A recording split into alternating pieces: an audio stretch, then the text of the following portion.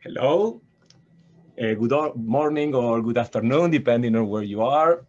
My name is Pedro Arduino. I am a professor at the University of Washington, and I am a member of the COGGE committee, and I will be today the moderator for this webinar by David McKellan. So let me first introduce a little bit COGGE. It's the Committee on Geological and Geotechnical Engineering. And this is one of the standing committees of the National Academies of Science, Engineering, and Medicine Board on Earth Science and Resources. COGGE was established as the focal point within the National Academies for government, industry, and academia on technical and public policy issues related to the earth processes and materials, soil and rock mechanics, responsible human development, and mitigation of natural and human hazards. If you have questions about COGGE, please contact Samantha Maxino at the National Academies. She is the staff director of this committee. This webinar is part actually of a quarterly webinar series that is produced by COGGE through the support of the National Science Foundation. And for your benefit, actually, the webinar and others will be posted on YouTube. An announcement will be sent out when this is available. First, I would like to thank Samantha Maxino, Kearney Devane, Sarah Hidrich, and Mandy Enriquez for helping organize and produce this webinar. If this happens, it's because they are behind the scenes working on this. Dr. Marty McCann will assist me with fielding questions from participants following the presentation. For this, the audience can submit their questions anytime using the Q&A tab on the Zoom panel on their screens. Dr. McCann will pose as many questions as possible and as time permits. First, a little bit of a disclaimer. Any opinions, conclusions, or recommendations expressed by Dr. McKellan or anyone during this webinar are those of the individuals and do not represent conclusions or recommendations of the National Academies of Science, Engineering, or Medicine. So enough of COGGE. Now let's introduce our speaker, David McKellan.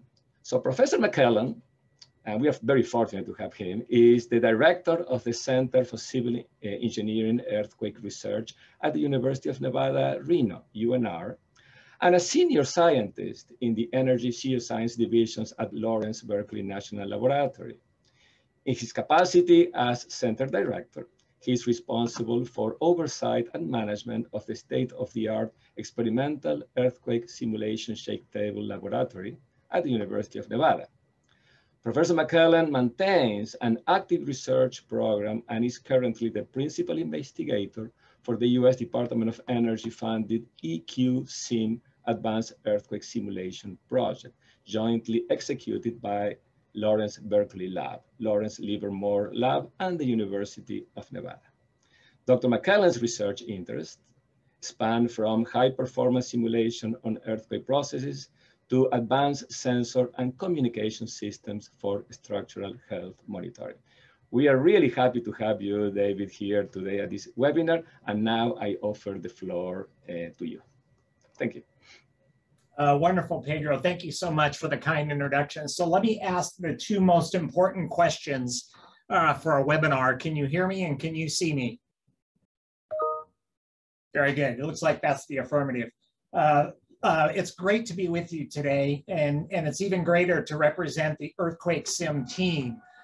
We have a really nice team from the University of Nevada, Lawrence Berkeley National Laboratory, and Lawrence Livermore National Laboratory. It's really a combined effort, and I'll explain more about that team as I move through this because they deserve a lot of the credit for the work that I'm about to show. Secondly, I want to acknowledge our sponsor, the U.S. Department of Energy Exascale Computing Project. I'll talk about that project and how important it is to moving high-performance computing forward, not just for this project, but writ large in the nation. I think it's quite important, so I'd like to go through that as well. So let me begin. I'm having trouble advancing my slide. There we go. So let me begin by sort of framing what does this regional scale simulation nomenclature refer to. And I'm really going to talk today about something that I think has been subject to growing interest over about the last decade. And I think that interest is really accelerating. And that's the notion, as you can see here, if you have a region of interest where there is an earthquake fault and there's infrastructure and a large domain, could be hundreds of kilometers large, it would be a very compelling and I think undeniably compelling idea if you could simulate the earthquake processes in that domain, the entire earthquake processes on a large computer. And I think for a couple of reasons. Number one, as we all know, earthquake science, as much as it's progressed, is fraught with uncertainties. It's a very, very difficult proposition to be able to predict the motions from a future earthquake with high fidelity and get the site-specific motions. So number one, wouldn't it be compelling if we had a three-dimensional model that we could demonstrably show, compute and demonstrably show the ability to, number one, predict the relationships between various processes parameters, like the fault rupture and the location of the epicenter, how the fault ruptures and so forth, with the resulting ground motions, so that we can really draw those sort of cause and effects between earthquake parameters and observations. That would be very, very empowering on the one hand. And that's sort of in vein of, there was a famous quote by Richard Hamming, who was a really, really famous early computational scientist. And he said, the purpose of computing is insight, not numbers. And so the first application, I think, of these high performance computing capabilities that would be very, very powerful and compelling would be just understanding the earthquake processes more than we do today. We have observational data for ground motions that we use to inform our empirical ground motion prediction models. That data tends to be quite sparse. It's quite sparse now, and it's going to continue to be quite sparse going into the future. So just first and foremost, it would be wonderful if we could develop these models that we could run on big computers that could allow us to draw inferences between parameters and response on the one hand. Secondly, imagine if those models were truly predictive from the standpoint of being able to numerically represent and quantitatively represent ground motions and infrastructure response. That would be a big deal. The barrier and the threshold for that is a little higher, because not only do you have to demonstrate the relationships, but you have to demonstrate that quantitatively you can predict those quantities. But both of those objectives would be highly desirable going forward, and has the potential to significantly reduce the uncertainties we have in earthquake science and engineering today if those objectives were successful. So we had a peer workshop on this topic about 3 weeks ago, and there were over 250 participants and 40 presenters from around the world. And so the work in this area is really accelerating and major progress is being made. I'm going to talk about one specific activity today, but there's a lot going on out there, both in the earth science and in the engineering domains, and it's really a growing area. I think you can lump research and developments in this area into three buckets. Number one is the computational model development. These are undeniably large models. They tax even the biggest computers that we have these days. So developing efficient computational models is really, really important. And that's the first bullet on the bottom. Number two, code verification. And this is often skipped over. These are complex models. They often couple physics, and they often couple the subsurface and the above surface, geophysics and structures. So code verification is crucially important. And that's really making sure that the code is computing what we think it should be computing vis-a-vis the models that are embedded in that particular code. And then finally, the real difficult burden is code validation. And that's really the element of ensuring that the predictions that are being computed and the simulations are representative of the actual physics that are occurring in nature. And that is a steep burden, but all three of these are quite important. I am going to focus on the first bullet there today, the computational model development, and tell you what we've been doing over about the last 3 years for EQSIM. All of this effort really revolves around our ability to compute. And so I want to make a couple important points about the remarkable progress in high performance computing and then tell you what's coming down the pike in about a year or two within the next year through the US Department of Energy, and in fact is a major motivator of this work. What I'm showing in this plot on the vertical axis is a measure of performance of a high performance computer. And you can just think of this simply as flops, floating point operations per second. And you can see that those things go up as a log scale by orders of magnitude. On the right is the year. And the little red dots represent the world's fastest computer in a given year, as judged by this organization that evaluates the top 500 computers. What do we see here immediately? A couple of things. Number one, as I've noted in the title, this curve is up and to the right. For the last few decades, it has just been this tremendous increase in computational power. And every time one thinks that maybe we've hit a ceiling in terms of machine architecture and so forth, really, really bright hardware and computer scientists figure out another way. And so you can see as these dots progress, we've had almost continuous progression for the last few decades. Number two, what you see is that there's a lot of people in this game these days. You see computers from Japan that dominate for 2 or 3 years. You see computers from the US that dominate for 2 or 3 years, and you see computers from China that dominate for 2 or 3 years. So there's a real healthy competition for the world's fastest computer that really drives this. Another point I would make is if you see the US machines, the US Department of Energy is everywhere. And as many of you know, the US Department of Energy is really the pointy end of the spear in terms of high performance computing development in the United States. So what about the Exascale Computing Project?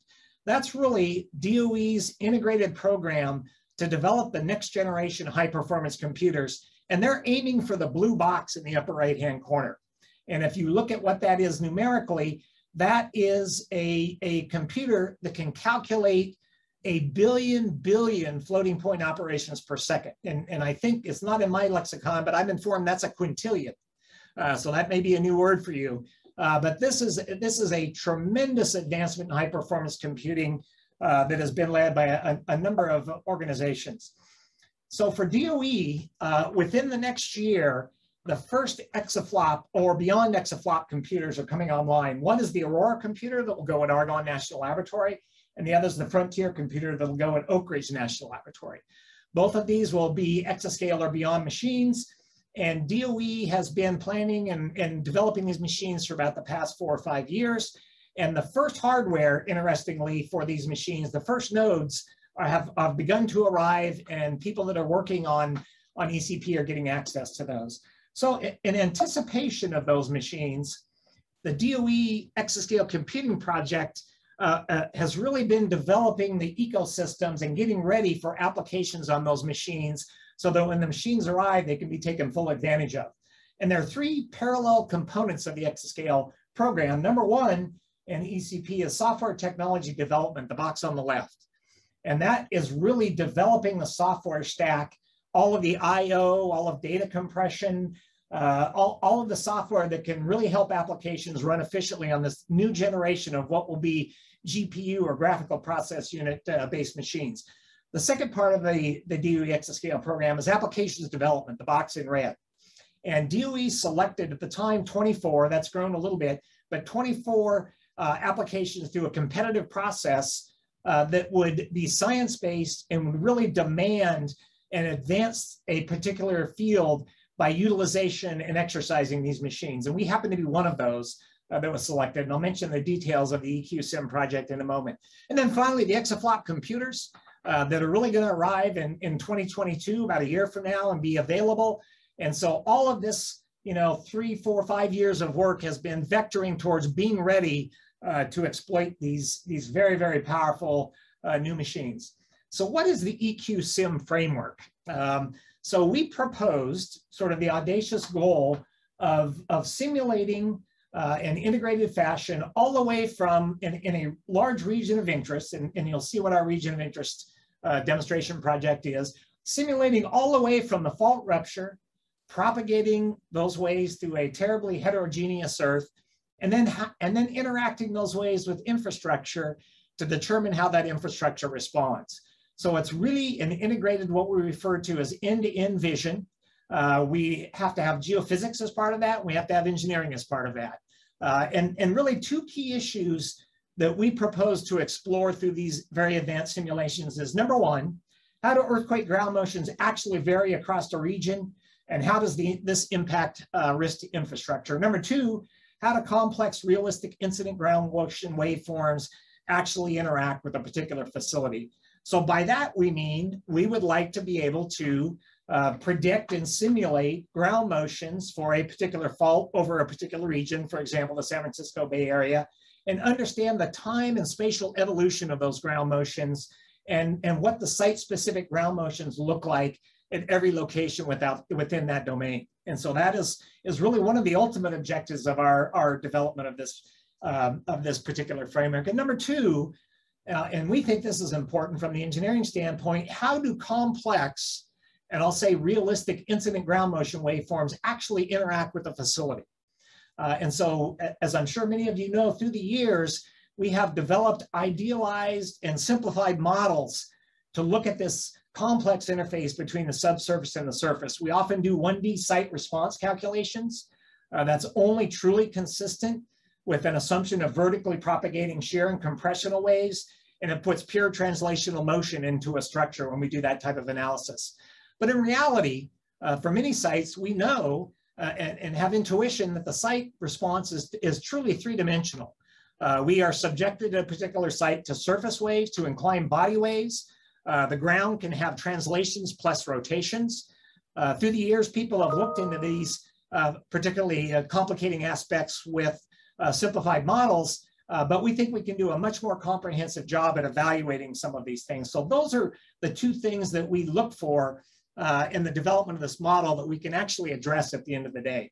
I'll just note this is a terribly complex problem in many facets. It's multidisciplinary. We have to go all the way from representing a complex earthquake source that ruptures in a complex fashion. We have to worry about simulating seismic waves that are propagating through a terribly heterogeneous geologic structure. And then finally, as engineers, we have to worry about the convergence of these waves on our engineered system and how those things interact. So this problem is large. We often have to represent hundreds of kilometers of extent. On the other hand, it's multi-scale because we have to understand how things behave on a fraction, maybe 1/100th of a kilometer, and it's regional in character. So this is, both a discipline and a computational challenge of the highest order. So you really need a village to solve this problem appropriately. And so we have assembled a multidisciplinary team that you see here. We have people that are steeped in engineering mechanics, both structural and geotechnical engineering.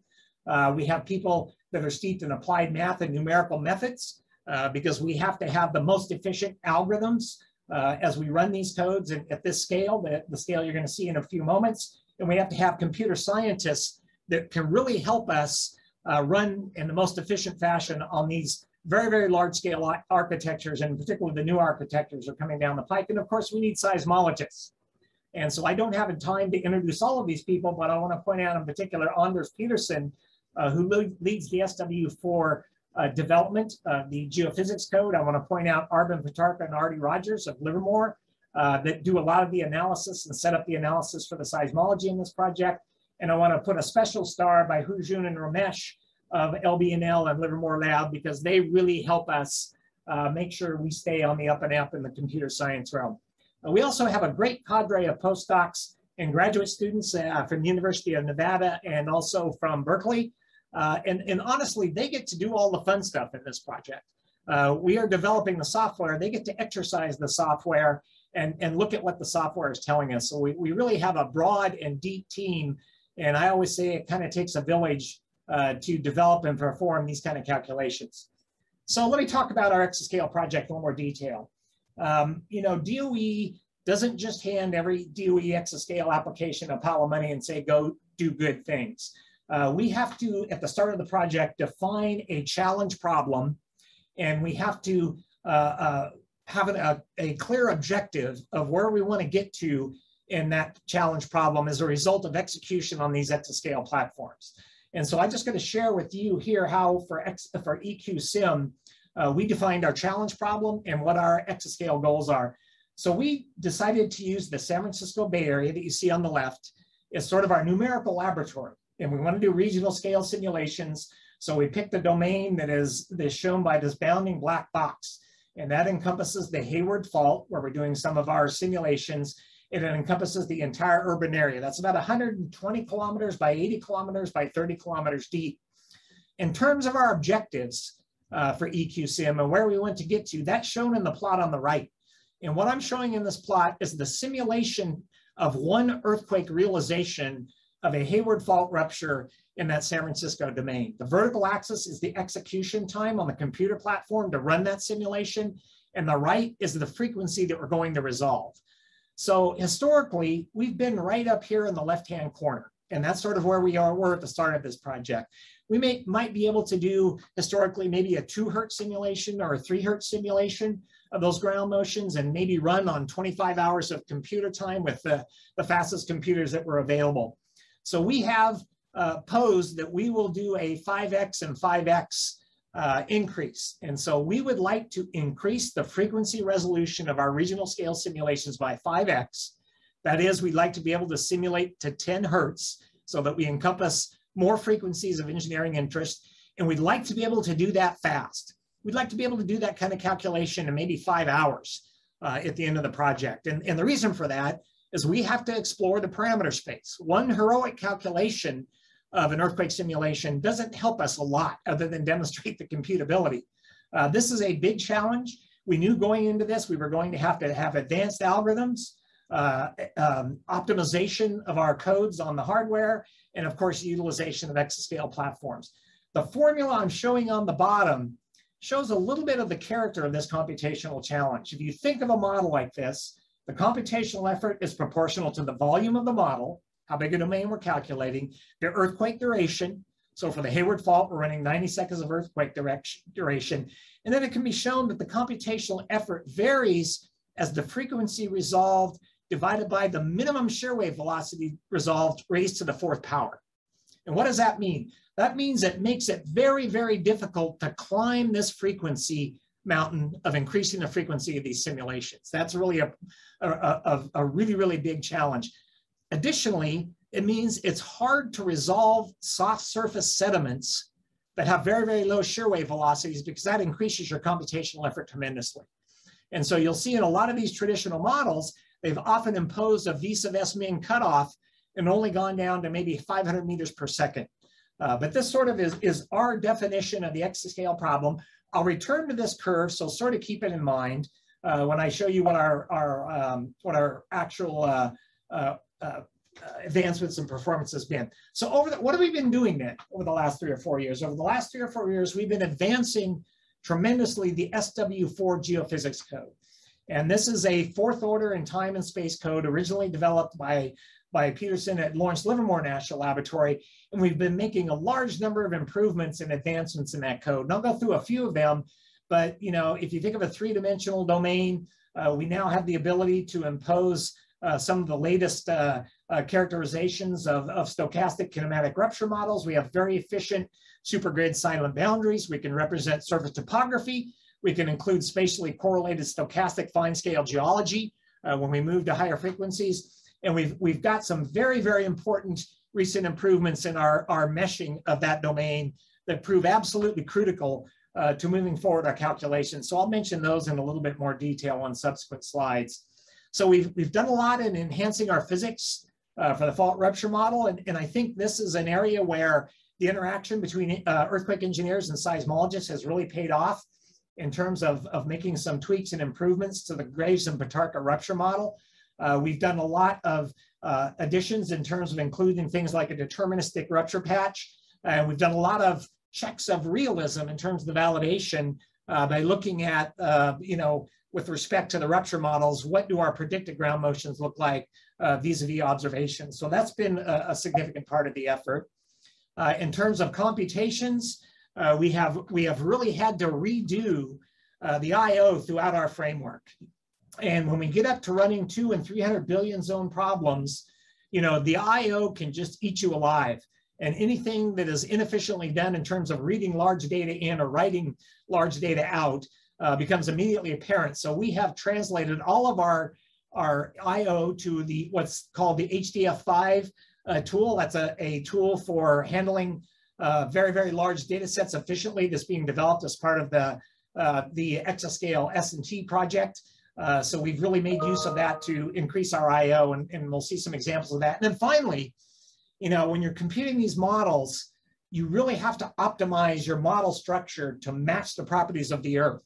And if you think of the Earth's properties, the Earth starts off with soft properties near the surface and gets stiffer. And as a result of that, you tend to have short wavelength waves in the near surface soft layers and long wavelength waves at depth. You'd really like to exactly match your computational grid to accommodate that type of variation. So we have recently taken the SW4 grid, which is a combination of a regular Cartesian grid at depth and a curvilinear grid to represent surface topography at the surface, and we've optimized that gridding to really try to get optimally 8 grid points per wavelength throughout that domain. It turns out that that was an extremely important optimization of the computational framework, and I'll show examples of that. And then finally, we've had to really optimize the code and get ready for execution of our framework on GPU-based computers. So we use MPI tasks, and we divide this very, very large domain, which currently can be up to 300 to 400 billion grid points.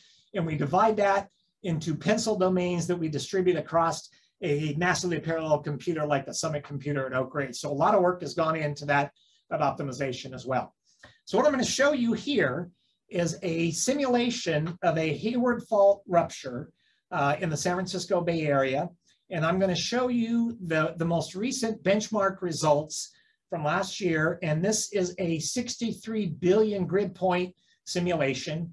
This calculation is now to 10 hertz. So we have achieved the 10 hertz goal in this simulation. And you can see the complexity of the waves. What I think is important is to compare where we were in FY19 in this table with where we are in FY20, primarily as a result of this improved gridding. So in FY19, the simulation took 203 billion grid points, and it took 20 hours to run. In FY20, we advanced to 63 billion grid points, and it ran in 7 hours. So we had almost a factor of 3 increase, both in compute time and decrease in grid points. So this is just, I think, emblematic of the kind of effort you have to do in developments to really make these codes sing and get optimal performance of these codes. So I showed you our objective up here in goal a few slides back. Let me just show you our progress in this particular slide. And so we started here on the Cori computer at Lawrence Berkeley National Laboratory, and we began optimizations of our algorithms. That got us down to D. We jumped to the world's fastest computer, Summit at Oak Ridge, the GPU-based machine in FY19. That got us here. And you can see we achieved 10 hertz in about 20 hours. Then we progressed all the way down to here with that algorithm development. So we've gone from here to here in the last 3 years. And I only have to qualify this by saying that we did this with the V sub S min of 500 meters per second. We want to get lower than that. And so our next task is to try to maintain this level of performance, but drive V sub S min down to maybe 200 or 250 meters per second to accommodate the soft sediments that are prevailing in areas like the bay margins of the San Francisco Bay Area. So we've made great progress, but we have more to do. Let me speak quickly to the coupling, which is so important. I've focused on the ground motion so far, but I mentioned early on our desire to really understand with intimate detail the coupling between ground motions and infrastructure at the subsurface surface interface. So we have adopted 2 types of coupling between geophysics and our engineering models. And what I'm showing you here are local engineering models separate from SW4. And just think this could be OpenSeas or any other code, finite element code. And we have an option for weak coupling, where we can just take the surface motions that we get in our simulation, apply those directly to the structure, like we've always done in fixed base analysis uniformly.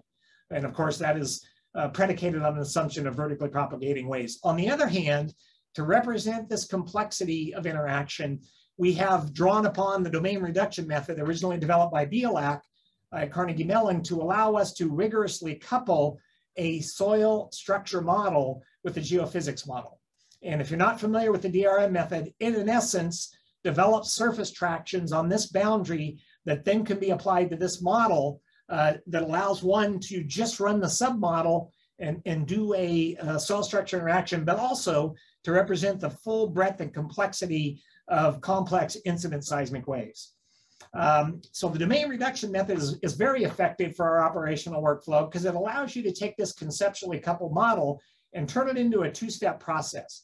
Do the geophysics simulation, save all these motions near the surface, and then subsequently apply these to the domain of interest. And so we have implemented and tested this. I will also note that, you know, one of the challenges in these models to represent soft and maybe nonlinear geotechnical layers. So the DRM method can be used for a local soil structure model, but in our view, and we're testing, it can also be used to represent a near surface geotechnical layer as well. So it's a very, very powerful technique to implement in this workflow. Don't have a lot of time to go through this in too much detail, but we have embraced the DRM method. To make that work in this large scale workflow, we've had to develop an interpolation scheme, and ours is spline function based that allows us to interpolate between the grid point nodal values of the large scale SW4 model and the local model engineering model. So we've developed that. We've also had to compress the data sets coming out of these very, very large SW4 models because they can be literally tens of terabytes of data. So we have used a ZFP compression algorithm to really make this work so we can compress those near surface details of the geophysics model and extract those upon demand. So this has led to a workflow in EQSIM that looks something like this. We have a regional geophysics model. We can run these very, very high fidelity simulations. We can save a volume of compressed data from the geophysics model on our computers that's compressed in literally thousands of stations. And then we can come back at our leisure as engineers and fetch that motion to either run fixed-base models or to run fully coupled models that we would like to investigate. So I'm going to show you a graphical example of what this completed process looks like. In the upper left-hand corner, you're going to see the fault rupturing and the waves propagating. You're going to see a trace in the lower left-hand corner at the location of that red box where the structure resides. And then on the right-hand side, you're going to see the time-synced response of a soil structure system that is getting the appropriate incident waveforms, fully capturing surface waves and inclined body waves into that system. And if I can run this again, you can maybe just focus on the structure. You can see that DRM boundary is really working hard in the near field, because not only do we have dynamic displacements, we have got those permanent static displacement associated with fault offset. What you're seeing in the color scheme on the right is a visualization engine that we've generated to show the damage potential in that building as a function of peak interstory drift, where green is a linear elastic response, yellow is mild nonlinearity, orange is significant nonlinearity, and red is extreme nonlinearity. And so this is an example of the type of capability that we can now execute, having linked all these systems together. In the few minutes I have left, I'd like to just go through an application example, sort of end to end, that illustrates a little bit of, in my view, the power of this methodology. And I'm going to revert back to the animation I showed on the first slide I had at the outset. This is a simulation of a relatively simple sedimentary basin and rock below that looks like so, the cross-section AB. You can see that this is the fault rupture, and we've imparted the rupture with a Graves-Pitarka rupture model that is rupturing here. You can see the seismic waves propagating away. You know, as many of you know, the data on ground motion and infrastructure response in the near field is very, very sparse. You can sort of look on one hand almost and count the number of records. You know, that's a bit of exaggeration, but not too far of a stretch of really good data on response in the near field. So we have gone through and generated this system to try to, A, get a very, very high fidelity look at ground motions and structural response in the near field. And so first of all, you know, we take these results and we scrutinize the simulation model results, both qualitatively and quantitatively. And so you can see the rupture progressing here. So the first thing we do is just look at these ground motions and ask ourselves, do they look like ground motions we would expect in the near field? And I think, with this example, looking at point A, B, and C, the answer is yes. We tend to see a nice fling step associated with the fault offset. And then in the fault normal direction, we tend to see a nice fault normal pulse due to directivity effect. So things, qualitatively look like they're working pretty well. We've also done an extensive comparison of ground motions we would predict with this model, and there are literally thousands of motions we generate in this domain, and compare those with the real records that actually exist to try to get an understanding of whether those compare well. And in fact, they tend to compare well. And we'll have a couple of publications out on this that I'll reference one can look at in detail. Then what we can do is we can go in and we can look at the response, and in this case, using the weak coupling fixed base, and again, look at the damage potential in these highly nonlinear building models. And you can see it really allows us to look at the evolution in the near field and how this damage progresses as you move out at different locations away from the fault. And so these are things that we can look at and visualize and quantify. And so what do we see with these models that we haven't seen before because we don't have enough data? Well, number one, I'm looking down now in plan view of that fault, and I'm showing color contours of the peak interstory drift of a 20-story building located at each one of these grid points so we can understand the distribution of damage. And I'm showing you here a little dotted box, showing a box about 10 kilometers from the fault. So what do we see? We see a tremendous distribution and variability of building response in the near field, number one. And if you look in this box and you look at the max and min locations of peak interstory drift, you see that things can vary the peak interstory drift in the building by up to a factor of 10 or more. And so we see in the near field, there can be a tremendous variability in infrastructure response. And in fact, this has been observed in a lot of earthquakes where people have done post-earthquake inspection, and very, very similar buildings that are near an earthquake fault, sometimes equidistant, have very great differences in variability. So this is allowing us to look very carefully at what sort of variability we have with high fidelity. We also compare our results again with the data that does exist. And what I'm showing you here in this left plot is the building response in terms of peak interstory drift at almost 4,000 locations within that 10-story or the 10-kilometer domain. And then we've taken the sparse data set that does exist for near field records within 10 kilometers and analyzed the building with those as well. And you can see that the trends in distribution between this high fidelity data set and the motions that we get from actual records in the peak interstory drifts are in pretty darn good agreement, both in terms of the median drift, 1.3 versus 1.15, as well as the distribution. And so although we're getting new information by doing these types of analyses and new insight, we're also trying to scrutinize and compare with data at every step to ensure that our models have a degree of realism. Interesting things we also see in the near field. For our tall 40-story buildings and our 20-story buildings, we see that there tends to be a predominance of damage in the upper stories of the buildings. And these are modern, well-designed buildings, contemporary buildings. And we see a lot of high mode, or if you want to think of it, of wave propagation up the building, whiplash effects in the taller upper part of the building. So at this particular site, where you see a large fling step, and we do these planar building models, we see the damage, tends to be extreme in the upper part of the building. And this is a plot of the peak interstory drift. On the other hand, in the lower story buildings, we tend to see a lot more uniform distribution of damage throughout the height of the building in areas of very, very high response. And so this is just, I think, a very quick example in the time permitting of the types of insight we can get by looking at these high fidelity simulations. And if you have more interest in this, there's two papers out in the May 21st Spectra that go through and talk about this particular simulation in much more detail. So I think I'm about out of time. Let me just end up with a couple of observations of where we're going. And I know this is a whirlwind tour.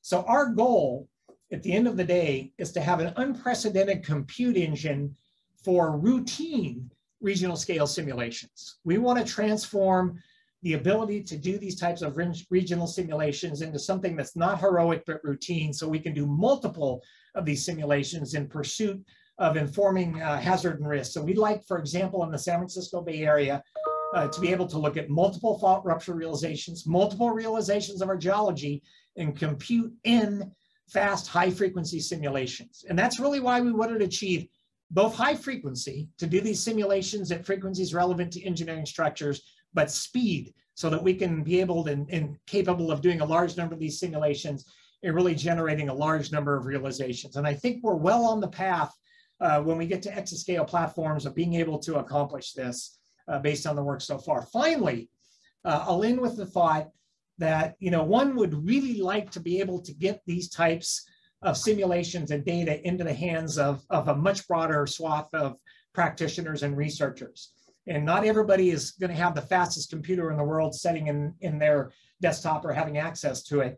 So we're talking with Peer about a way of actually translating these motions into a form that the broader community can get their hands on.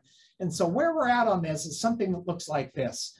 You know, one can envision computing, very, very large number of earthquake scenarios, compressing that data, and then having a criteria for deciding whether that data is representative and accurate. And so Peer has a project with Dr. Petrona and Dr. Abramson where they're developing a 4-part acceptance criteria for synthetically generated motions. So we would apply that criteria and then store data, for example, on a Peer archive in the data format that is compressed that we showed you.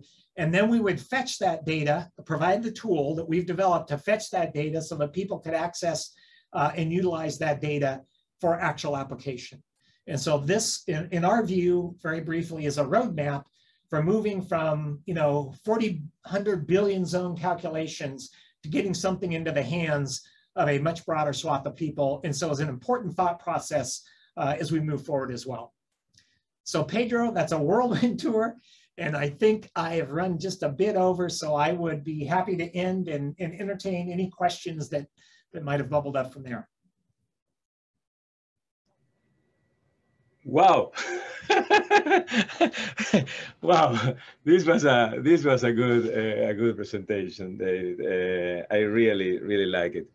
So we had a strong audience here, which is very diverse, and it comes from the geophysical world to the people that use these motions on the daily basis for a small building or for a tall building or for a dam or a landslide. So I'm trying to join a couple of the questions that maybe are related. And the first one I want to ask you is about this connection with the seismology group and the acceptance of all this type of work. And you have talked enough about verification and validation. But I was in other meetings also where they say, well, but the problem is that you have the faults wrong. We know much more about the faults. We have many more faults now, and this is the one that seems to be dominating these motions. Or people starting to talk about the origin of earthquakes. Or people also talking about the difficulties in scattering, non-linearities that are much more than the frequency content that we can model. Yes. Where do you see that we are going in this connection with the seismology? That's my question. Well, so look, I'm not a seismologist, but I've worked with seismologists for many, many years. So I would make the following comment as we try to understand some of these complexities more. Even more the motivation for having computational models that we can use to explore the space and understand how these various representations impact the observations and the ground motions as well as the structural response. So I think, the ability to compute these high fidelity simulations really opens up the aperture of the type of phenomena that we can embed in these models and test against observation. So I think, there certainly may be, or certainly will be new discoveries out there, as seismology progresses and studying the subsurface we know is difficult. But if we can observe those phenomena and create what we think is a representative model, then we can test those theories with simulation. And so that my answer would be, you know, a tool like this, you know, kind of going back to Hamming's, the purpose of computing is insight, can allow us to look at some of these things and evaluate some of these things numerically that you just can't do observationally. You know, we can't get sensors where we'd like to have sensors everywhere. We can't have a dense array. We can't have sensors all over in the subsurface to really get high fidelity data, but we can get some data, but simulation really offers us another tool to go out and simulate these motions and aid our understanding and assist our understanding. So I guess that would be the way I would answer that question. So you really believe that, because I had a question here by John Vidal, for example, that says, do you really believe that the distributions of intrinsic and scattering attenuation, as well as the near surface velocity heterogeneity, can be resolved at the fine scale that you are trying to do? Because from that group of people, they say this is way too difficult to do. We don't see this as a possibility. You think it's possible? I think that, you know, there's no question that our ability to compute is outstripping our ability to characterize the geology at this point, right? So the question is, from an engineering standpoint, and I'm speaking as an engineer, what do you need to do to skin this cat? I didn't have time to go into this today, but we have two options in our tool set that we have employed and are working on to try to improve some of these geologic models in terms of capturing the scattering. One is a spatially correlated stochastic geologic structure. And Arvind Pitarka has been working on this for some time. So to get that scattering, one option is to embed stochastic geologic representations. Look at the sensitivity of that. We're also developing a full waveform inversion toolkit as part of this, using our forward simulations to allow us to do inversions, and we're applying this in the Bay Area now, inversions of waveforms to improve our geologic velocity structure. So I think there are avenues that you can pursue, but my answer would be, again, let's pursue this through simulation space with these high frequency simulations and test the existence and the reliability of them implementing some of these methodologies to see if it improves our calculations and gets us to where we need to get. And I don't think we know the limitations of where we can get to frequency-wise at this point. And from an engineering standpoint, engineers may view this differently than a seismologist might. Engineers might not need to get wiggle for wiggle waveform matching. They might want to get a spectra that is representative. And so the burden of proof, if you will, and the burden of utility, you know, may be different from the seismology community than it is for the engineering community in that sense for that problem. Yeah. So let me jump now to the other extreme. So the seismologists. Now let's go to the engineers. Yes. Because and you have over the presentation, I think that you have tried to emphasize this, but I think that it's good to re-emphasize a little bit more. Who are the customers here? Who are the customers of all this work, and how are they going to be using this? Maybe in your couple of last slides, you have some of that. Yeah. Do you see them doing 3D simulations of buildings using DRM, or where are we in that respect? Do we need to go until 2030, or I can do right now a 3D simulation on my desktop using a bubble of soil? Well, I think that will be a different answer depending on the engineer and depending on the criticality of the structure, honestly, right? So we have designed this workflow, and this is part of our, you know, I'm a pragmatic engineer at heart. This is, you know, part of our desire to have an outcome that can help inform the practicing community. So that's exactly why we've developed this workflow that I've articulated, where all of this stuff up here, really down to here, occurs with a relatively specialized community that can execute these scale of models with the appropriate hardware and understanding of the numerics to be able to do that. And so if we can get this done and store these in a very, very efficient fashion, and I know this was a fast presentation to catch some of that nuance, but we see that we need to store this data in a very efficient compressed form. You're not going to store this in the same way that you store peer NGA east and west data right now. You have to store this in compressed form. Then there's the option for the practicing engineer to decide how they want to use these motions. And that can go all the way from selecting a synthetic ground motion or motions for multiple fault rupture scenarios at a given site at a point on the Earth's surface, and using that in traditional models of whatever degree of sophistication they want to use, all the way up to using the DRM, where they want to account and understand for the appropriate coupling between the incident complex incident motions and the structure of question. So this might be something with a nuclear power plant, for example, that has an embedded structure. And in my mind, you certainly would like to at least explore the options of understanding what complex waves do and look like and do to a particular facility like that. And so I think the answer is there's many flavors of the use. And I think if this is cast in the appropriate form, the selection of the use case is left to the engineer who's doing the use. That's my view. I don't think we ought to force them into doing a DRM. I don't think we ought to force them into doing a 3D model. I think we ought to have flexibility so that they can use whichever flavor they like. This is a nonlinear model, a nonlinear planar model of a 40-story building that's quite commensurate with what one might use in engineering practice if they're doing nonlinear analysis. I think they can gain a lot by utilizing synthetic ground motions to understand the response of that model, particularly in the near fault regime. So I think that the answer is, leave it to the user to decide. So I have two questions there.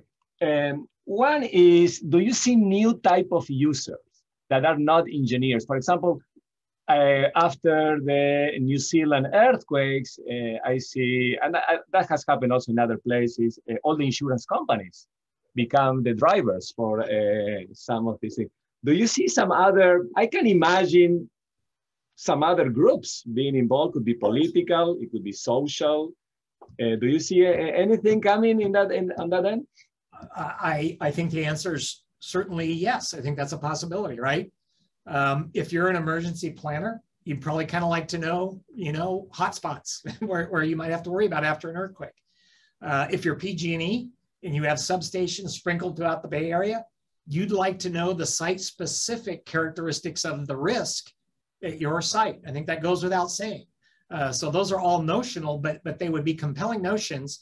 And the question is, how far can high performance computing get us towards those goals of really accurate site-specific motions? Yeah. And now, on the other end of the question I had there is, as we produce more and more data, I have the feeling that we are producing even more and more data produces even more and more data. Who owns and who stores this data? Not today, I am talking the next 10 years. Where do you see this going? Who is gonna be managing? Who is gonna pay for this? Yeah, I think that's a good question. And at the recent peer workshop, we had a brainstorming session on this very, very topic. And I think there's a number, you have to think about, who would execute this in the future. The national labs have the computer horsepower to do these types of calculations on a routine basis and store the data. So that's maybe one part of the solution. Universities, and other research organizations have the cutting edge knowledge that can inform this type of model. So maybe that's another part of the solution. Agencies that are stakeholders, if you think of the San Francisco Bay Area, you think of PG&E, you think of BART, you think of East Bay Mud, you think of Caltrans, one might envision, a subscriber service where people, might be participants to co-support some sort of effort to do these types of regional scale simulations that could inform the entire community. So I think the methodology for storing and saving these motions and making them accessible is clear. I think the roadmap to how we would ultimately support operationally these types of calculations is less clear at this stage.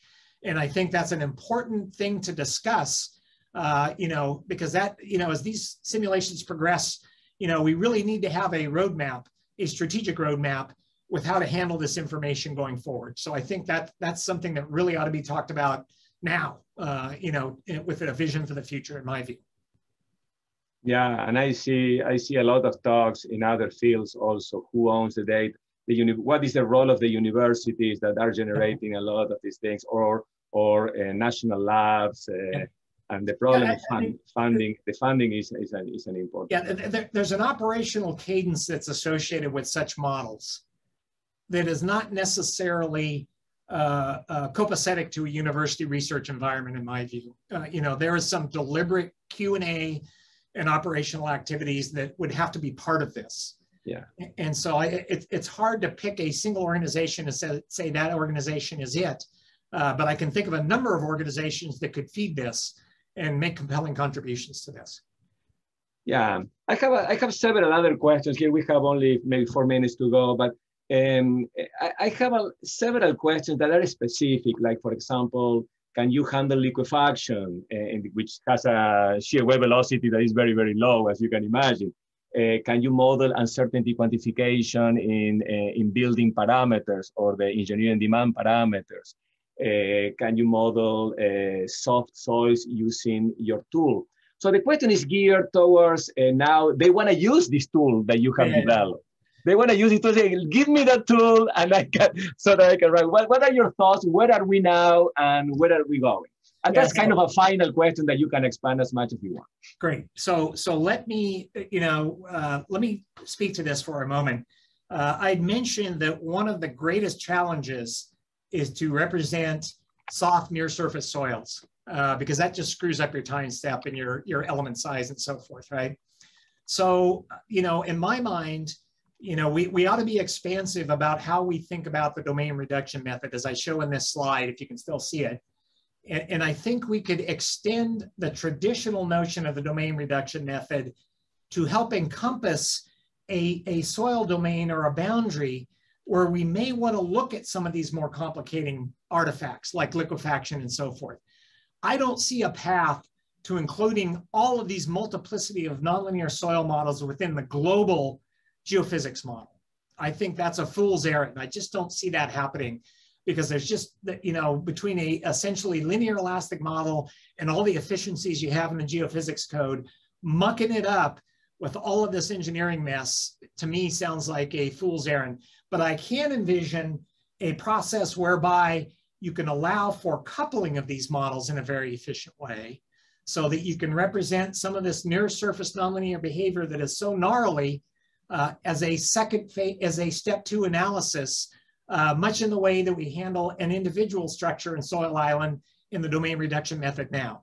So we're in fact exploring this with one of our postdocs right now to try to extend the DRM method to a larger domain where we can envision encompassing an entire near surface nonlinear soil and representing the response of that soil. So we're studying that a little bit right now.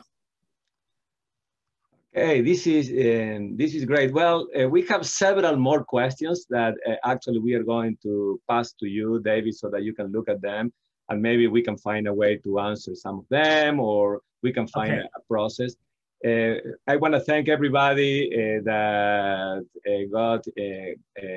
attended this webinar. I think it was great, your participation. The level of engagement is very good. I want to thank you, David, for a super presentation. And before I leave, I have to make the disclaimer that any opinions, conclusions, or recommendations expressed today by anyone during the webinar are those of the individuals and do not represent conclusions or recommendations of the National Academies of Science, Engineering, and Medicine. So with that, again, I want to thank you, David, for a great presentation, and thank you, everybody, for attending. So thank you very much for the opportunity. I really appreciate it. There was a lot of ground to cover, so I hope I didn't go too fast, but there was a lot to talk about. Thank you very much. And the presentation is going to be available in YouTube for everybody that wants to look at it again. Thank you. Have a good one. Bye.